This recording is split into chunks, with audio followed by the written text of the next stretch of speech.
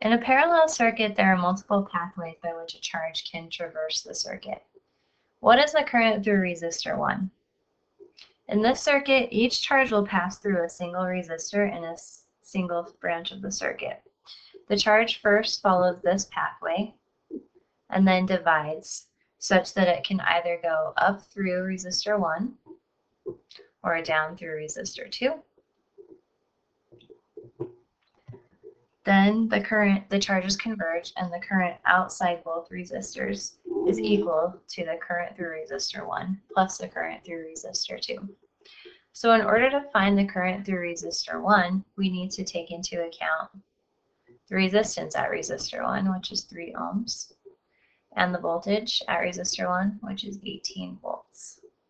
Using Ohm's law, we'll find the current through resistor 1 is equal to the voltage across resistor 1 divided by the resistance at resistor 1.